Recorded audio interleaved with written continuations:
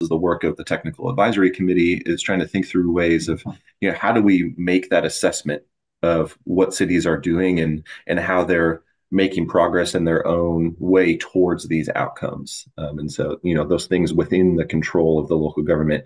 If a city like Cornelius or any other city is, taking actions to zone their community to allow additional housing types, that is definitely within the city's control, and they should receive, quote unquote, credit for, that kind of approach to, addressing their housing need. And so it's really looking at those kind of things that cities can do, the levers that the cities can pull to accommodate additional housing, not necessarily if there's outside factors that are just suppressing the amount of production in a local government.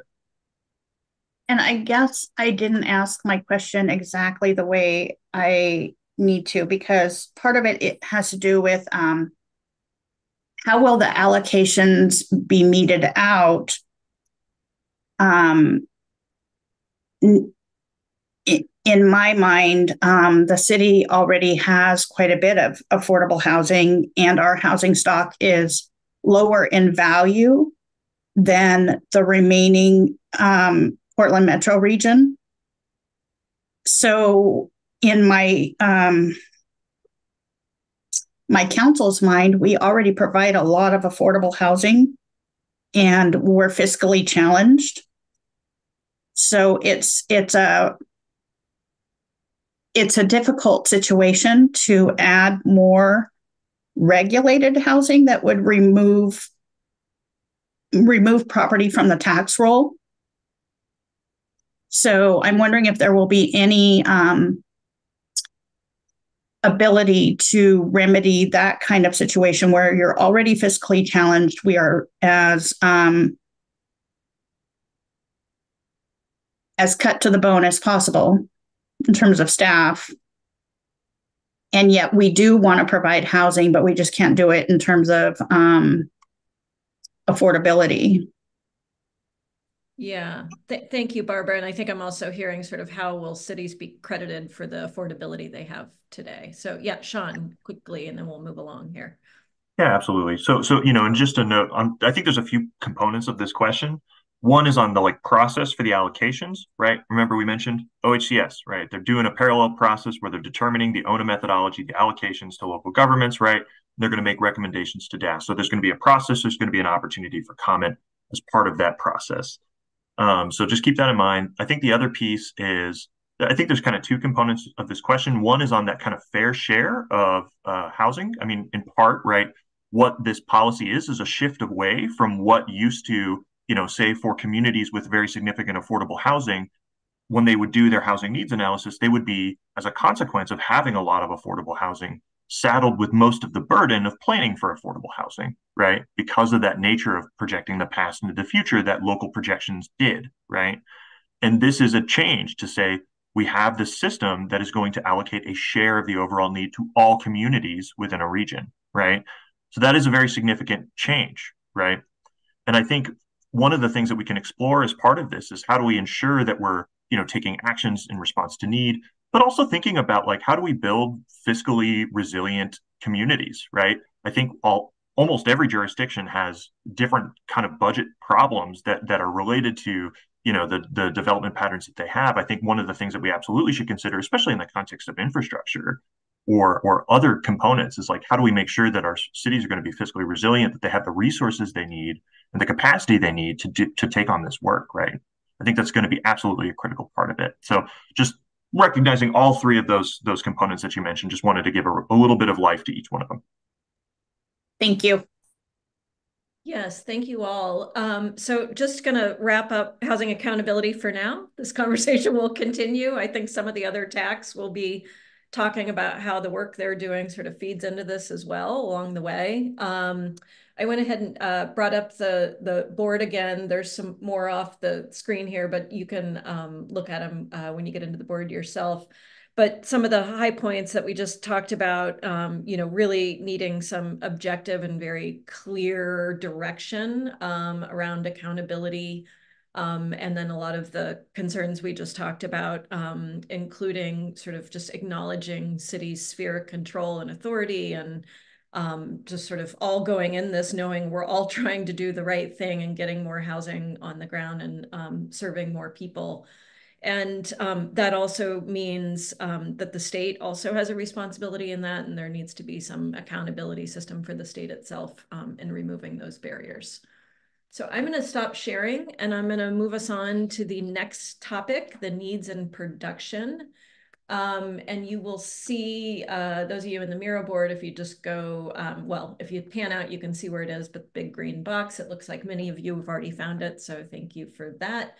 And Madi, I think you're going to give us a little overview of the issues for this TAC, and then we'll go back to the Miro board and discussion.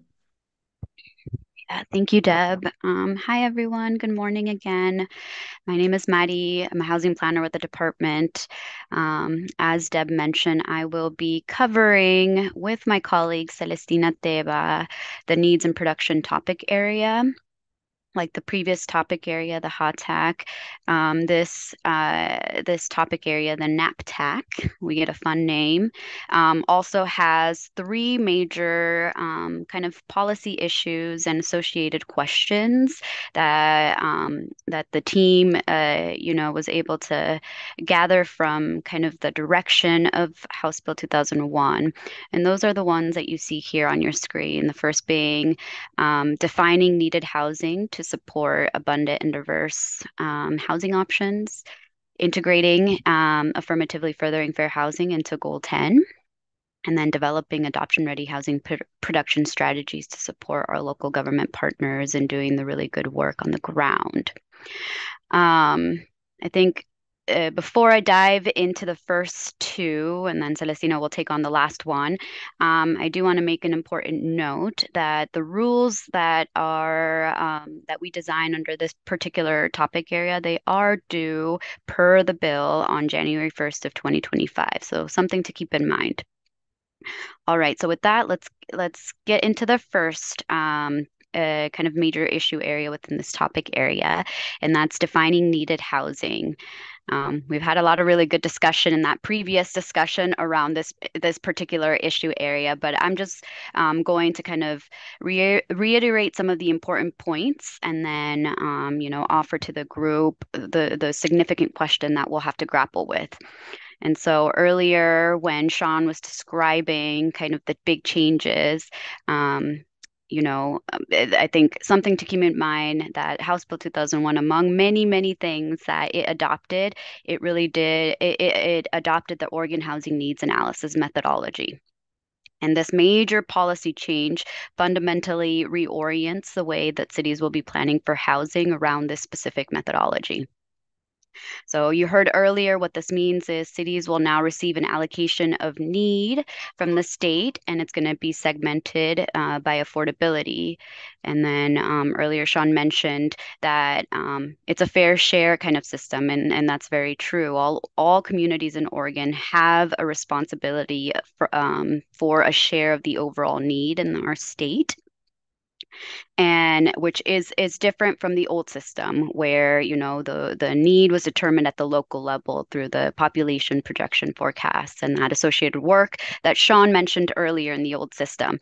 So I think the important piece to underscore, which Sean did underscore earlier, but it is important to ground us, is this collective approach, the share of the housing need kind of allocation aims to ensure that the various dimensions of housing, especially for historically marginalized communities, such as people experiencing homelessness, people with disabilities of all kinds, and communities of color, are not overlooked.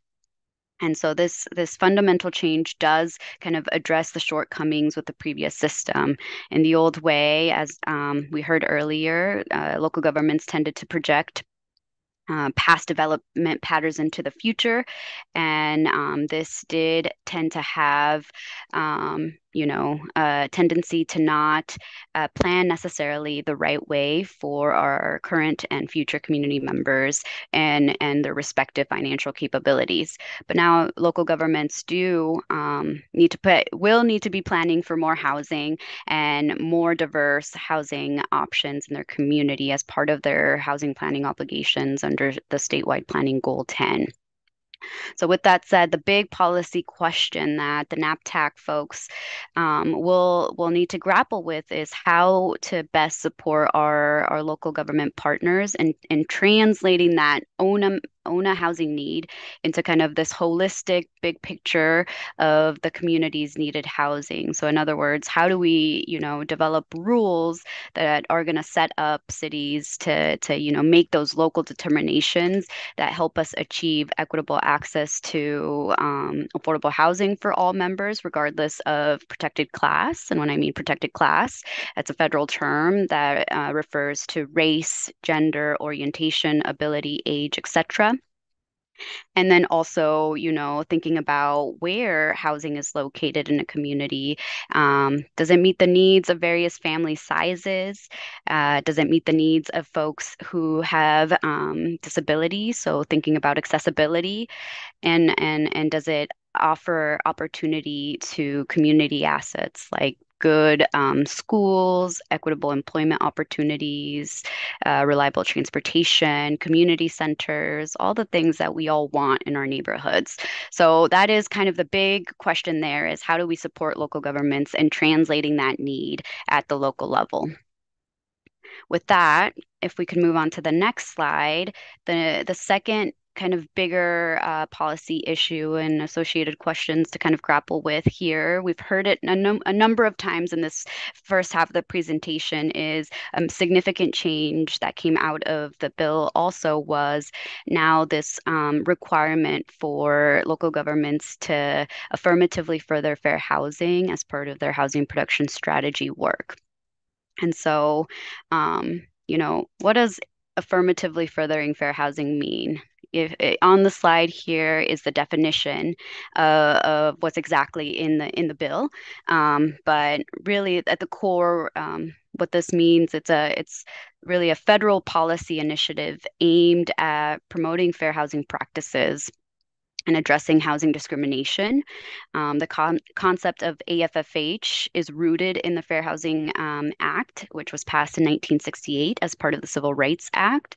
And really the goal is to go beyond just simply prohibiting discrimination in housing. It's really about taking kind of an active and meaningful approach and taking actions that will address significant disparities in housing needs and allow access to opportunity by eliminating some of the barriers that we see on the ground to folks having the ability to have housing choice. Right now, the AFFH practice, typically is more well known in the federal kind of atmosphere. It is, as I mentioned, it is kind of a mandate that came out of the Fair Housing Act, and so federal agencies, but also recipients of federal funds, kind of have this common language around AFFH. But I will note there are a lot of communities across our state, and many of us here in the room are supporting, good, equitable housing production practices. And so, really, the important piece here is basically taking these, promising practices. Goal 10 has always had this intent to have affordable homes that all members of our communities can really access and thrive. And that's an AFFH really the intent is also that, but it also is it goes a little bit further by ensuring that, we're all taking an active and meaningful approach to it. And so that is what we get to grapple with, is how do we take some of the practices from AFFH and some of the work there and bring it together into our Goal 10 planning system. Before we move on to the next one, I do have to give a major kudos and shout out to Commissioner Lazo, who I see is on the call today. These two images that you see here in front of you come from his presentation that he delivered to us and various folks who attended the Housing Land Advocates Conference earlier this year in March. And, a lot of fair housing advocates have been waiting for this monumental moment to be able to really kind of marry the relationship of AFFH into our planning system, and that's the way that Commissioner Lazo described it, which resonates with me, and so I thought I would share. That's the intent behind this second policy issue: is how can we build a loving relationship between these two promising systems to ensure that we're supporting local governments on the ground to work towards the equitable outcomes we want to see and support folks who have been kind of excluded, and ensuring they get to thrive and access the work, the housing and the opportunities that we all want for to see too. So with that, I'm going to hand it over to my colleague Celestina, who will describe the final major policy issue. Thank you so much, Mari. Good morning again, everybody. Celestina Teva, she and they pronouns. I am here to talk through, again, like Mari said, this third portion, which is really well suited to be presented right after what we just spoke about, because the framework for why we're talking about adoption-ready housing production strategies is having identified that there is this need that I heard on the call today for support from the state to local jurisdictions in doing this. So one way that we've identified a potential pathway for support, as well as our legislators identified and actually provided funding for in House Bill 2889, passed also earlier this year, as Ethan mentioned, is to provide or to develop and make available adoption-ready housing production strategies.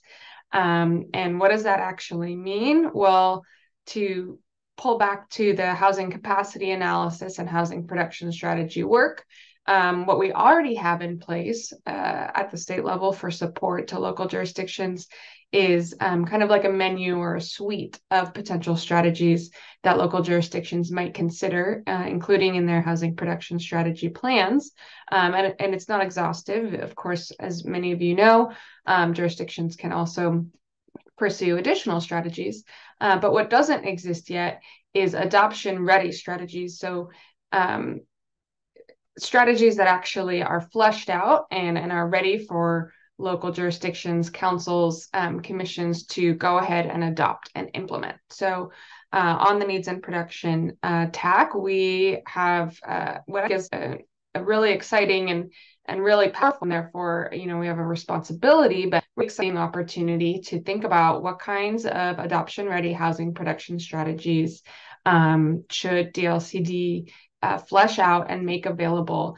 And I'm going to pull back again to some of their work in our TAC, because this is a pathway for us to look at how we affirmatively further fair housing, and providing these tools, these fleshed out strategies for utilization is directly related to getting to all of those outcomes. So we have here on the slides today a few examples of local jurisdictions who are already implementing housing production strategies, or really fleshing out what some of these strategies might look like. So, the types of strategies range pretty substantially. It could be code language that a local jurisdiction might adopt. It could be plan sets like adoption ready or ready build plan sets for accessory dwelling units or other middle housing types. It could be a program that's suited to serve historically and often currently underserved communities, like age and programs and accessible needs programs, where there's maybe a development pathway and a planning pathway to develop that type of housing, and even programs and strategies like land acquisition for affordable housing development. So the types of strategies that might work, we might consider, again, are broad codes, building plans, targeted development programs, funding pathways like TIF districts and tax increment financing. And so we get to dig into that on the NAPTAC. And hopefully, or I'm thinking you all might have some notes today in our Q&A. And then the last item on this part of our work in the SNAPTAC, and in your packets, in your 2-pager on this particular TAC, you'll see a question or a prompt that asks us to consider how these strategies actually play into some of the capacity and urbanization tax work and the work of all of the state and the cities in providing needed housing, which is that all of the housing production strategies are essentially opportunities to complete efficiency measures before a jurisdiction needs an urban growth boundary amendment. So how we develop housing production strategies works in concert with the Middle Housing Model Code that already exists, works in concert with the climate-friendly, equitable communities rulemaking and framework there to provide jurisdictions with essentially readily available efficiency measures to pursue to provide needed housing and at least the conditions of needed housing in their communities in advance of applying for an urban growth boundary amendment if that's needed. So with that, I will hand it back over to Deb. Wonderful. Thank you, Mari and Celestina. Really appreciate that. So needs and production. TAC issues, as just mentioned, sort of abundance and diverse options, addressing fair housing and affirmatively furthering fair housing, and then the adoption-ready housing production strategies. We're going to do the same thing, just take a moment. I see many of you have already found the board, and there's lots of interesting comments on it. Let me just do a quick share. Let's just take another 30 seconds or so for those of you who hadn't had a chance to interact with the whiteboard. And let's just do that. We'll stay quiet for a minute and then we can come back to a discussion. And Barbara, I saw your hand up, so I'll be there in a minute.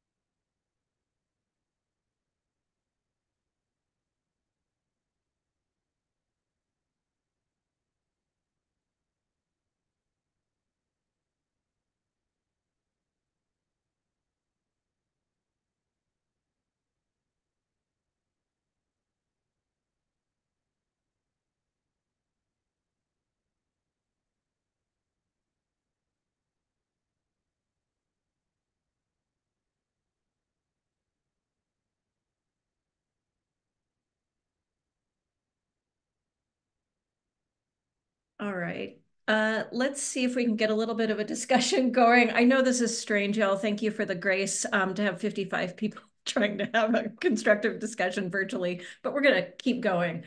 And I really appreciate the sort of written comments as well for those of you who are maybe find it challenging to have this virtual conversation. I'm seeing, I especially appreciate everyone. It looks like many of you are really thinking about those questions about different populations, how to serve underserved and vulnerable populations better with our housing, and some of the key elements that might look like in rulemaking, and really thinking about location and connection, socially connected housing, accessible housing, thinking about aging in place, et cetera. And then I'm also seeing some interesting, not surprisingly interesting challenges on policy tensions that are out there, the sort of push and pull, the need for a variety of state resources and or other resources for infrastructure and other things, and funding, but also just general tensions between other policies that everyone's trying to meet at the same time. I'm going to stop sharing so we can see one another, but please continue along there. And and wondering what you all have to say or thoughts you have about the elements, best outcomes for achieving legislative direction or any of those specific policy tensions. Anything you see surprising up here?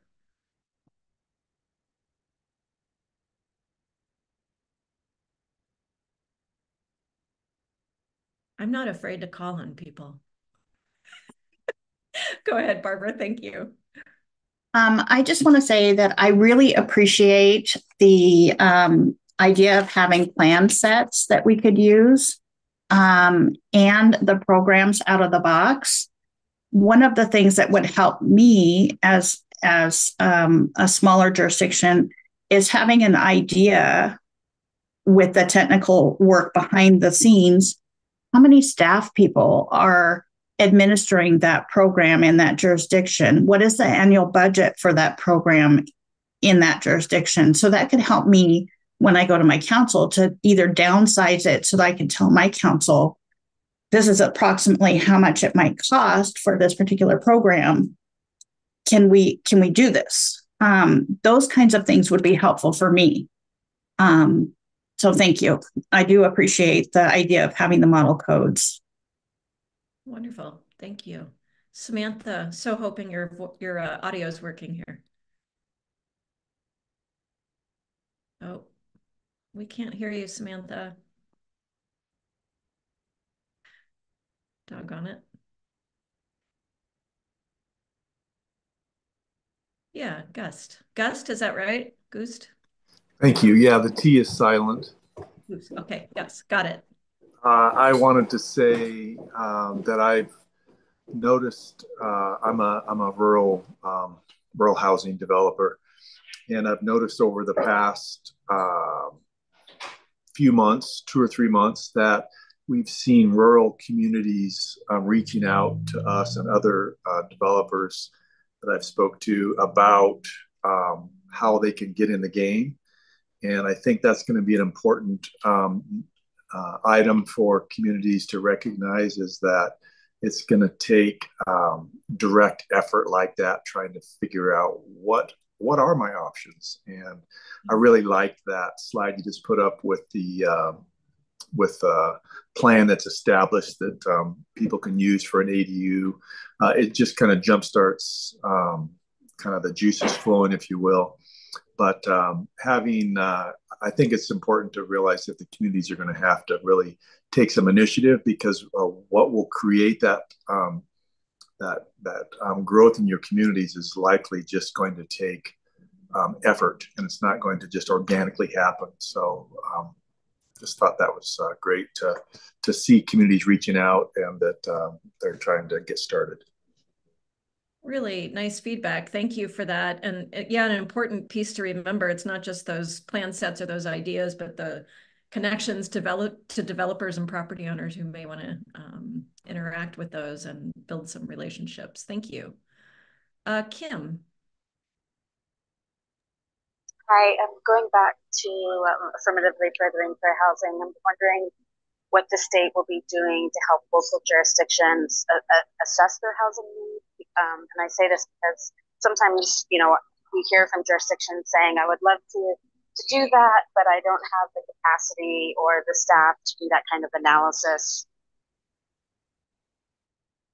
Yeah, great. Thank you for the question. Mari, do you have any thoughts on that? Yeah, thank you, Kim, for the question. And yeah, I'll offer some initial thoughts, but if any of my other colleagues want to build on what I offer, please do. I invite that and welcome that. So the work that falls under OHCS's role is really kind of the crux of the response there. They are developing this dashboard and equity indicators. This dashboard is containing a lot of data to better support local governments as they're working through their housing production planning work. And so hopefully the intent there is to kind of for us, the state, to take on that analytical work and offer it to the local governments to be able to do the really important work, which is developing the production strategies and tools and policies at the local level that will help achieve those equitable outcomes. And so, yeah, I mean, we mentioned this previously. There is that parallel kind of program that will be kind of led by our state agency partner OHCS. However, our department gets to offer recommendations, and we'll be working in close collaboration with them. And so, I could see there being, some important overlap here in the NAPTAC to that work, and so we'll have to figure out how to navigate that.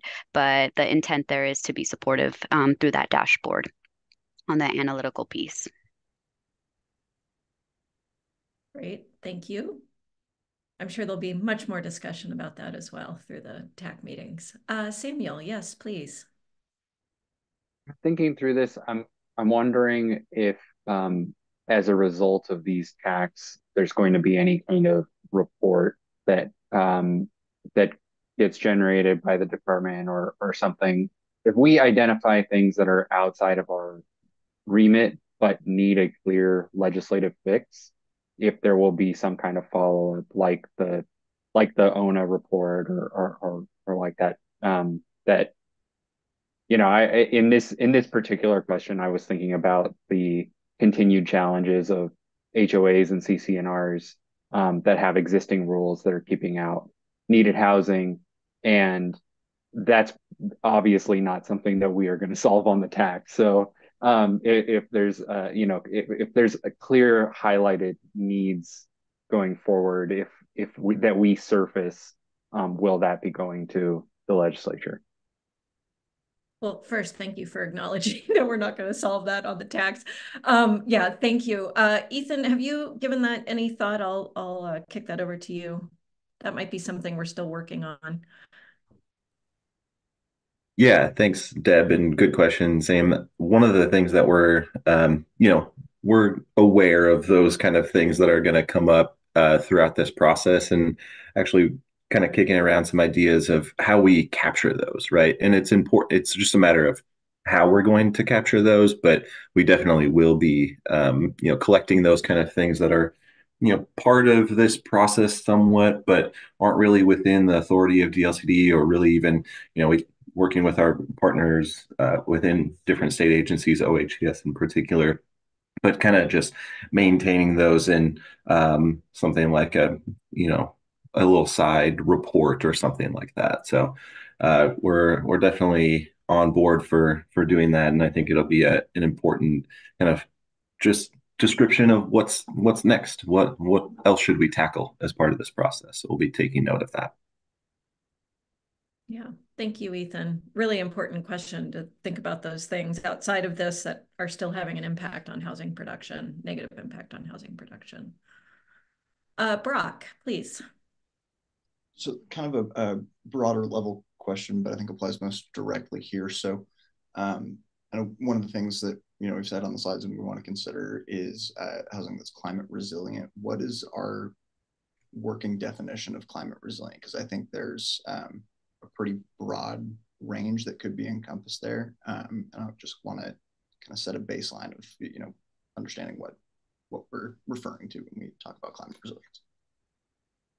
Very good. I don't think we'll answer that today, but that's a good one to follow up with later, unless Ethan, you have specific thoughts on that. I don't think we have a specific definition of what that means. I think that's more of something that we'll have to tackle with with you all as part of this work about like what does that mean, and that comes directly from HB 2001, as Brock is mentioning. So yet another responsibility of the group here to try to figure out like what that means, how do we do it, what's the functionality of making good on that direction from the legislature. So, but there's no like capital C, capital R, definition anywhere. Thanks. Great. With that, I'm going to just take us to a break. I see there's been a little bit of chaos on the Miro board, so I'm not going to bring it up. I think there was a little sticky board reorganization. We'll sort that out. I can bring it up maybe after the break. And now that I know the actual hour, let's just take 5 minutes. So, at 11 minutes past the hour, and then we'll come back. I'm trying to, get us out of here before noon, and I think we're on track for that. So let's take 5, and we'll be right back to carry on the conversation with capacity and urbanization. Thank you all.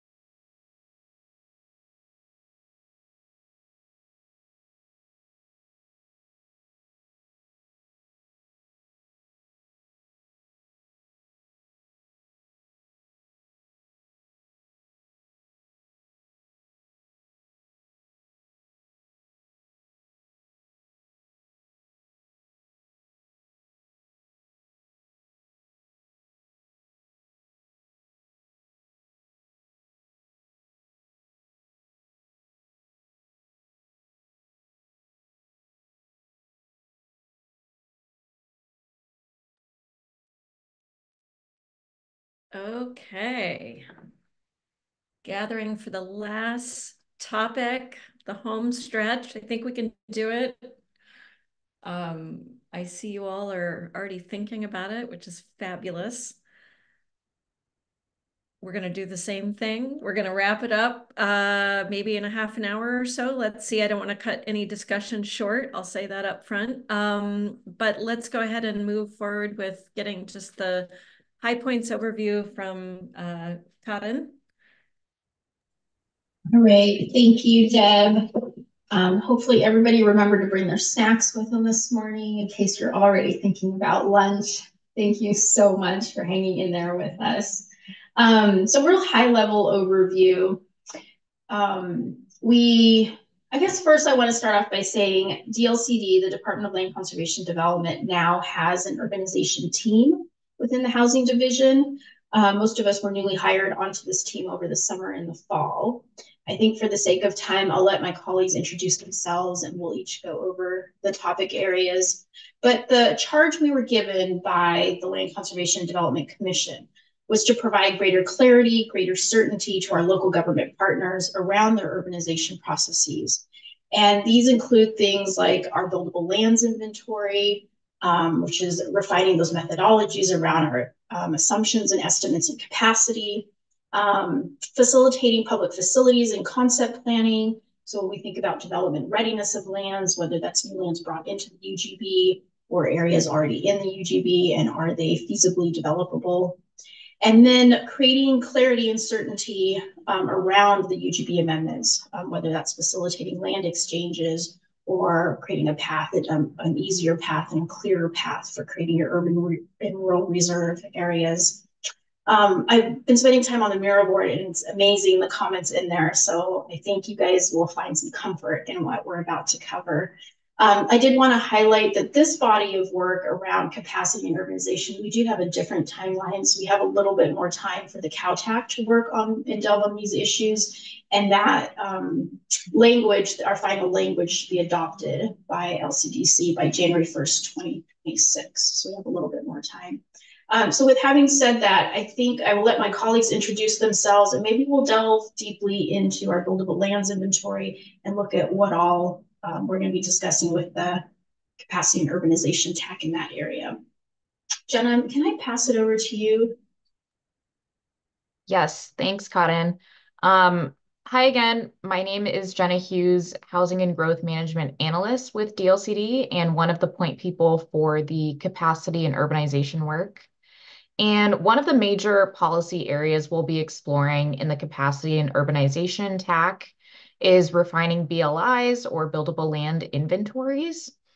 And I know a lot of you are familiar with BLIs, but just to reiterate, this is one part of a housing capacity analysis. And the process involves identifying constraints to development and estimating the development capacity and how many units could realistically be built, including making assumptions about housing types and location. And the picture on the slide is an example from the city of Medford's last BLI. And the major questions we'll be seeking to answer in this rulemaking are, one, which methodological approaches for a buildable lands inventory should be incorporated into the administrative rules and guidance documents to provide cities with certainty in adopting housing capacity analyses.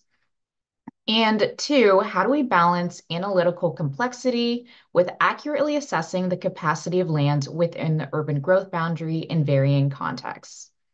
So as described in the capacity and urbanization overview that was included in your packet, our goal will really be to articulate the range of options for how to inventory land and constraints, as well as estimate the capacity for different sized cities, looking not just at the number of housing units, but also the diverse range of housing options within the urban growth boundary.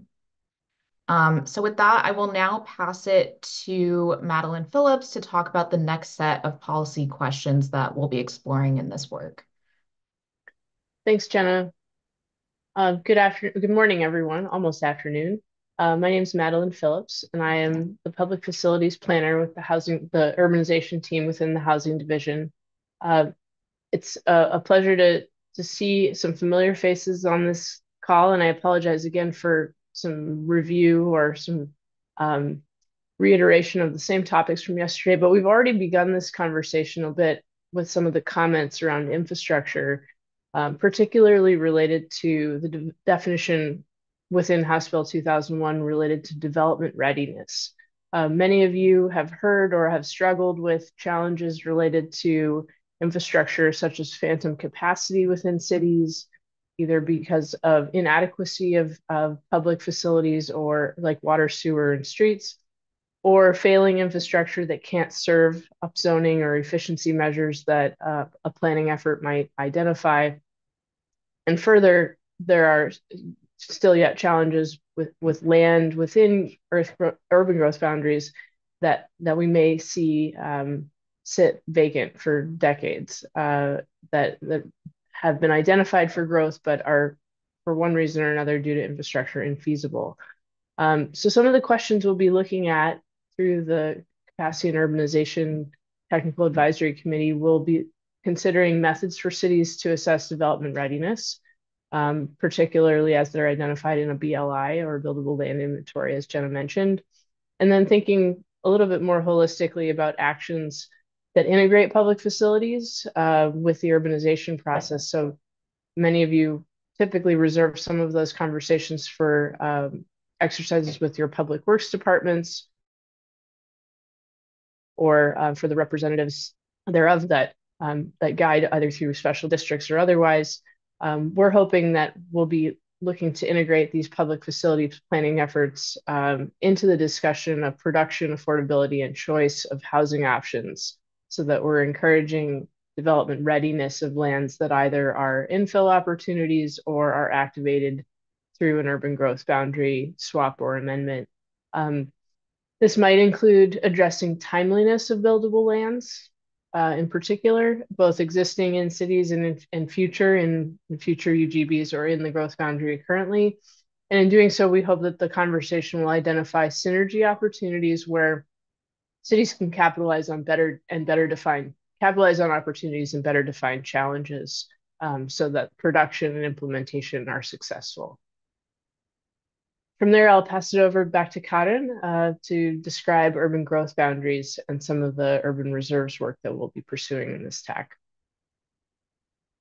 All right, we're about to wrap this up. So we'll delve into this third piece. Part of our charge was to create greater clarity around the urbanization goal 14 and your UGB amendment processes. I think the major policy question to take away here is, when we look at the work of our local partners, what amendments to current rules, what guidance materials might be needed for these urbanization-related work, and how do we better support the cities who need to pursue a UGB amendment, a land exchange, an urban or rural reserve, as they work towards accommodating their community's housing needs.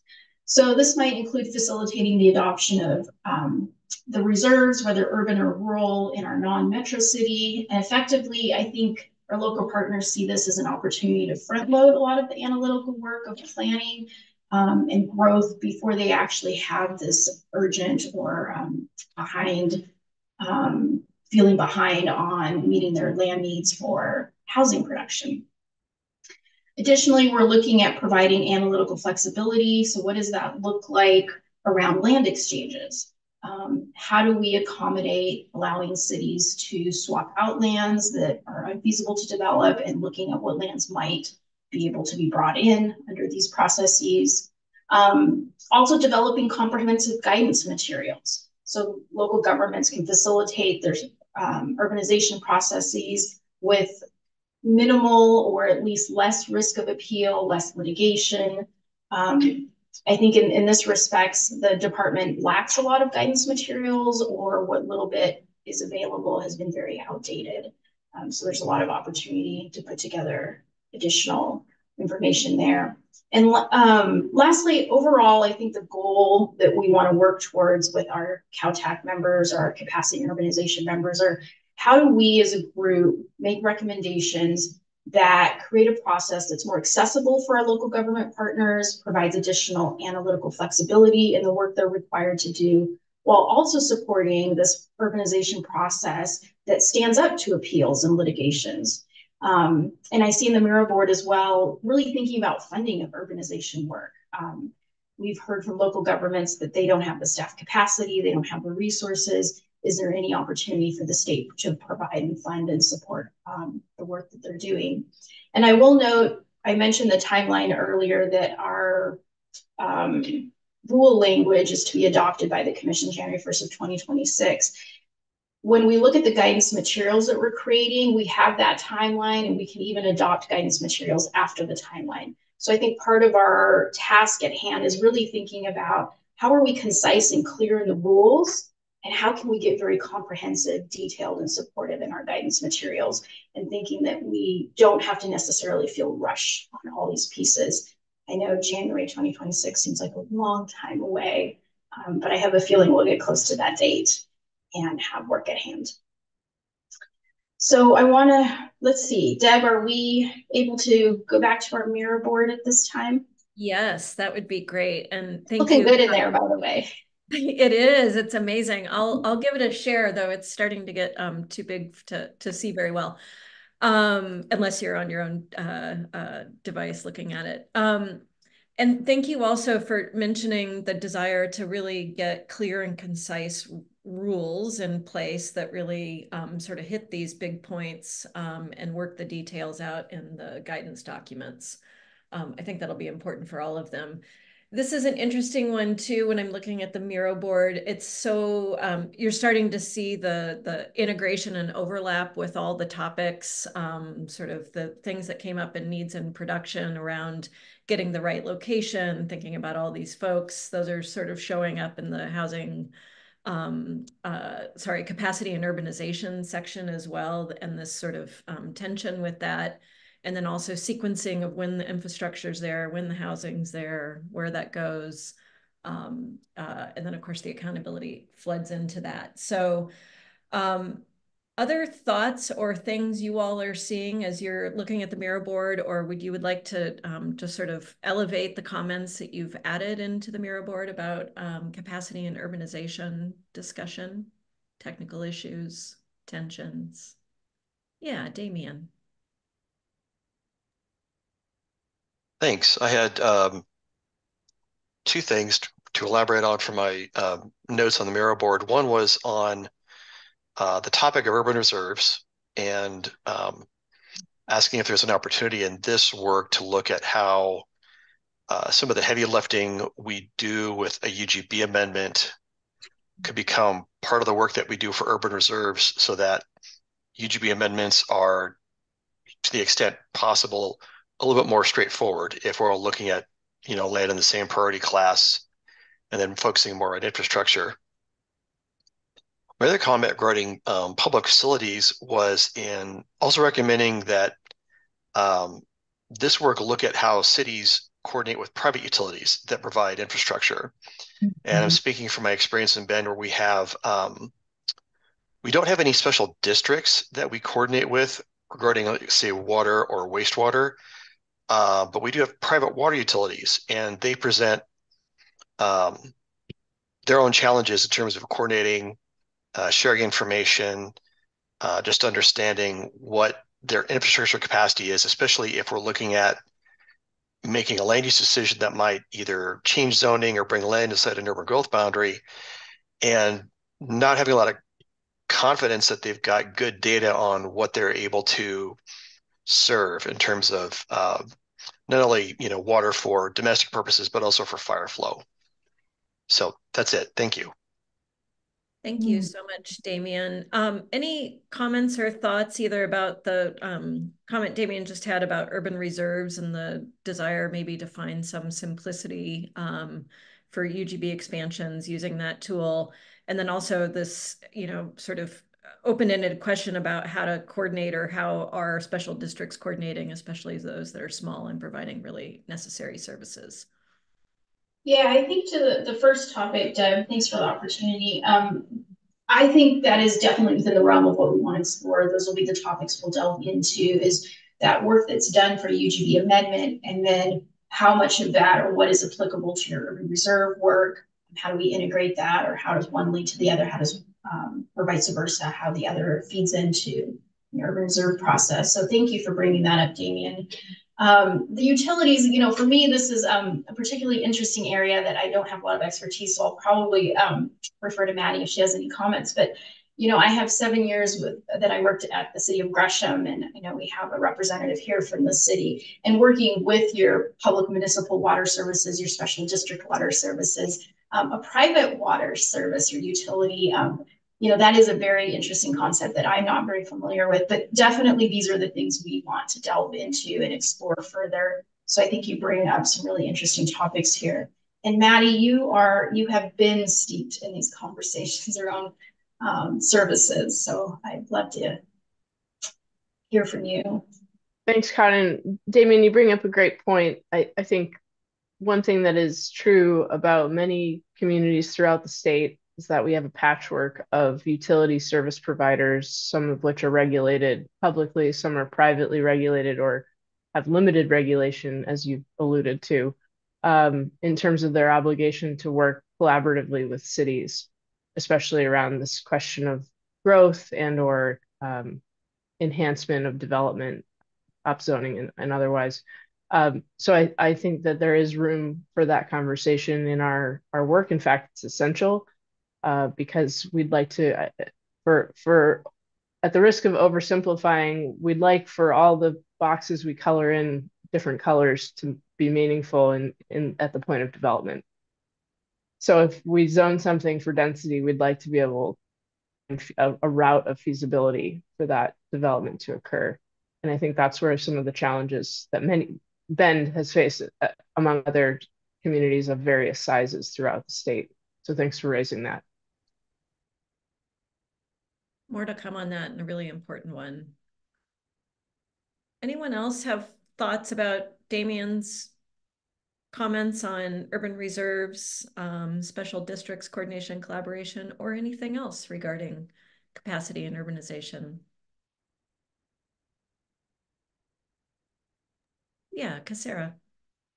Hi, and I'm with a special district. And I think that, you know, this discussion got me thinking actually about the dashboard. Something that we struggle with is that data. You know, it's not just the number of housing units that might be going in an urban reserve area, but right, the location and the timing are really important. So as much as we can be transparent and include some of that information, you know, obviously we do a lot of coordination with our cities, but streamlining it so that special districts and private utilities can track that, I think will just, you know, be a tremendous help. Wonderful. Thank you for that perspective too. Anyone else have thoughts about the capacity and urbanization topic? They get an extra year to keep talking about this, which is nice. Deb, I simultaneously feel that like that's a luxury we have, and then at the same time, oh, that time's gonna go by quick. Absolutely, absolutely. And also, I mean, just as we're talking, it's you know, I'm just reflecting back some of the folks from jurisdictions sort of sharing a little, I don't know if anxiety is the right word, but a little anxiety about the accountability program and what they're being held accountable to. And as we think about the sort of all the things that are not in their sphere of control, especially with special districts and growth, I get that. And we'll keep sort of talking about how to get that balance right and acknowledge the various things that groups are working on. Yes, Samuel. No, I guess to that point, I was on a panel a couple months ago with a planner from Sisters who said, we would love to build apartments, but our fire truck doesn't have a ladder that can reach, and therefore we can't build apartments. And yeah, so there's a lot of non-traditional infrastructure restrictions that are throttling capacity. And I guess my hope is that we can, whatever process comes out of this can be organized in a way that can really pinpoint what those pinch points are, and then turn into a different process that, you know, provides funding for to overcome whatever those factors are. So yeah, I guess that's my hope for any changes to the Goal 14 process. Yeah, great. Thank you for that. Barbara, I see your hand up. I would second what Samuel just talked about. For the city of Cornelius, we are still struggling with trying to find a fire truck that is affordable, that could reach heights greater than what we have today, so that we could be more, we could build higher buildings. So we are struggling with that. And then the other thing is, we just passed a fire levy to have 2 firefighters on 3 shifts. So that's how tight our budget is for firefighting. So it's not just the truck, it's the staff, it's everything having to do with growth. So trying to get the bigger picture for the smaller cities, I think, is really important. Thank you. Yeah, thank you. And really thinking about infrastructure maybe in a bigger way, more inclusive way. Any other thoughts on this? And well, I'll give it a minute.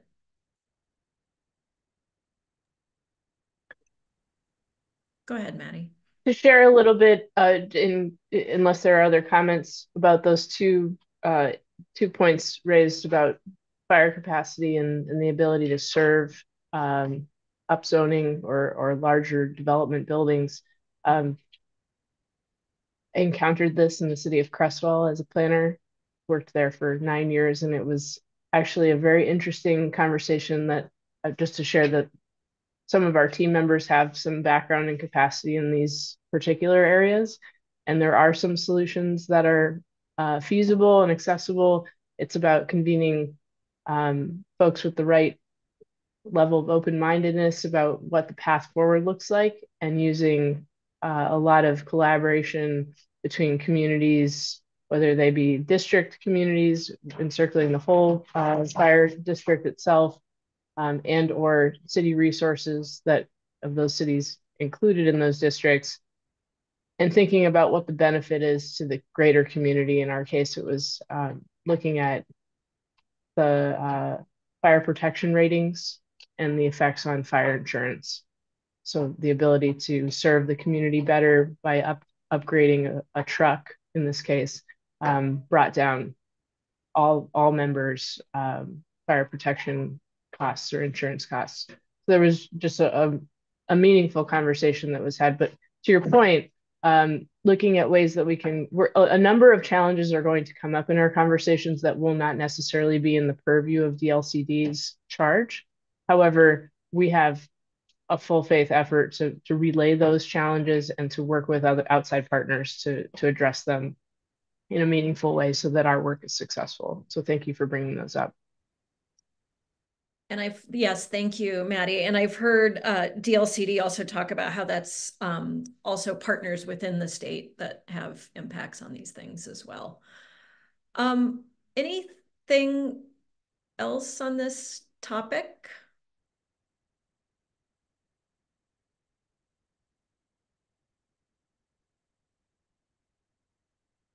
All right, thank you. So why don't we go ahead and, let me stop sharing. We will go ahead and conclude. We'll wrap things up here just hang with me for a couple more minutes. We are working to look at you all produced a lot of feedback in the whiteboard. Thank you so much. It's super important. We will be taking that sort of reading them all in detail, starting to organize them, and filtering through sort of what are ripe topics for rulemaking, what might need to go into that holding pen for things that come after rulemaking, either in guidance documents or some other project. But we'll be bringing those into the technical advisory committee meetings. I think we can commit to that. And also sort of filtering all these comments back up to the RAC, who's providing that policy guidance, and getting some feedback from them about what they would like to move forward with rulemaking in each of these topics. So I won't recap all of that. I will say, I think what we're going to do here, we can leave the Miro board open for just a little bit more, but I think we're going to lock it down because it is open. We want to make sure these comments are reflective of the people in the room. And then we can share that with you. And then we'll also have a post-meeting survey where you can add more comments on these topics, and we can compile them with anything that's on the Miro board. So thank you for that. And I am going to hand it over to Ethan for concluding comments and anything else I missed. Thanks, Deb. And thank you all for the conversation, both, verbally, but then also on the Miro board. And haven't been able to, there's just so much content on the Miro board that I haven't been able to read it. And I'm excited to kind of summarize that and, kind of dive in. So just a note of much appreciation to you all today for taking the time and having that conversation with us. I think if that is illustrative at all of how this process is going to go and the conversation that we're going to have, I think we're prepared for a really good round of advisory committee processes here. So in terms of kind of next steps and follow up, I guess I get the benefit of kind of starting this conversation and then remembering throughout the course of the meeting all the things I forgot to say and get a chance to say that again at the end. So in terms of kind of next steps, where we go from here, we'll be taking the technical advisory committee and the rulemaking advisory committees will be taking a break. So we'll have no more meetings in 2023. And we will reconvene all of those groups after the short legislative session, and reconvening all of these groups in about March of 2024. So in those intervening months, we'll be working on describing a little bit more, articulating and putting down on paper a little bit more of the process and those major milestones that we're hoping to accomplish, and fleshing out all the big questions and the sub questions and the sub questions that we'll have to go through and answer in this process, and providing a lot more kind of background policy briefings for you all to kind of chew on as we're going through and answering those questions. So be looking for a lot more, deeper dive into these conversations that we've kept at the general high level at this point in time over the next couple months.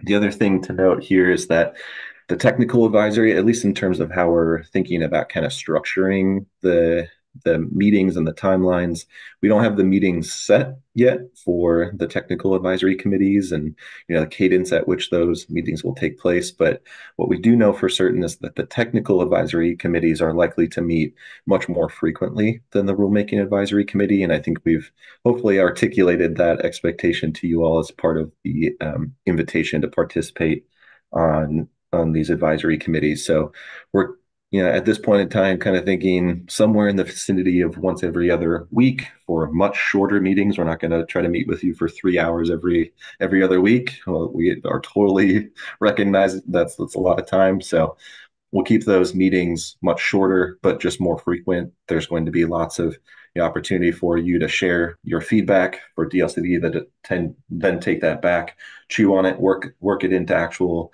language, and then meet again to further advance that work. So the TACs will be kind of moving along more frequently, probably meeting anywhere in the vicinity of 2 to 3 times before the RAC meets again. And that will help kind of facilitate the in the weeds conversations much more, frequently and happening at a much quicker rate, and then focus kind of more on the high level policy things at a slower, more, I guess not really leisurely pace, but comparatively leisurely, I guess. And then finally, like we've mentioned throughout the course of this meeting, you'll have an opportunity to provide public comments or feedback or suggestions, whatever you need to do throughout this entire process. So we've got a couple mechanisms in place. We'll have, of course, these meetings, which is kind of option number 1. Option number 2 is within the meetings, those Miro boards of kind of those using software and technology to solicit your input. And then finally, outside of the meetings themselves, we'll have these post-meeting surveys that you'll all get in your inbox in just a couple hours. And you'll have a chance to kind of sit with the conversation, reflect, have conversations within your organization, with your constituents, chew on those, provide additional feedback at a later time. So that'll be coming here shortly. And then finally, open at all times, 24/7. At all times, you can send us an email to that email address that Deb just put in the chat, housing.dlcd@dlcd.oregon.gov, which is a funny email address, but it's the one that we have. So, we're available. I think that's generally what we're trying to show with all of those opportunities. We're available to have those conversations, available to, solicit that input and your feedback, because you are advisory to us, and we are not going to be super helpful to LCDC if we don't have the conversation with you all about how we draft those rules. So I think that is about it in terms of next steps for me, Deb. I think that's right. Yes. All right. Well, thank you all for being here. Thank you for entering the discussion with this large group. Really appreciate it. And as Ethan mentioned, sort of next steps, you'll be hearing directly from your TAC lead about sort of organizing meetings and preparing for the next set of meetings. But there'll be a little bit of pause while we get that organized. And then, of course, we won't be meeting until after the short session. And don't hesitate to be in touch in the meantime. And the Miro board, maybe we'll leave it open till noon for you if you want to add a last few minutes, and then we'll lock it. You'll still be able to see it, but we'll lock it down for comments. Thank you all again, and we'll see you again soon.